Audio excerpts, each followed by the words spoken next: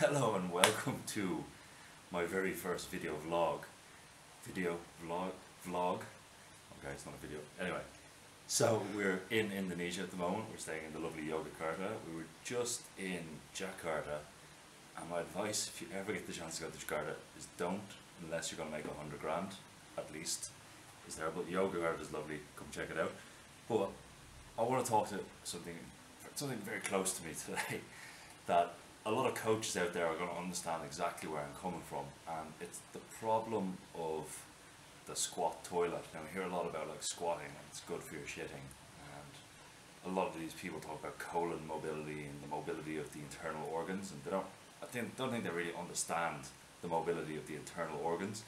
If you want to find out more about that, or if you know HKJ, you can find that yourself if you want to find some other gifts. But I want to show you something. I want to point out an obvious problem of the Squatty Potty. So here's our lovely Squatty Potty in our hotel. Now, if you have tight ankles, so if you're looking around Indonesia, a lot of these people have like what would be described as a god tier ass to grass squat. In fact, most of them, they're sitting so deep when they're sitting on the side of the street that their ass is probably below the ground if they went to full depth. So it's ass beyond grass squat. And this is great because you could hover your bum hole over the water and drop straight into it. Now, we're in a hotel, right? I need you to picture your stereotypical 40-year-old plus Western person here on a holiday who isn't a mover like us and doesn't have good squats and has tight ankles. Very tight ankles.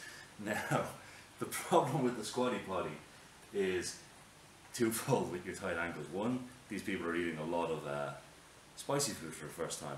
We know what spicy food does to the colon, right? We also know the main problem when someone has tight ankles, they can't squat deep. Correct.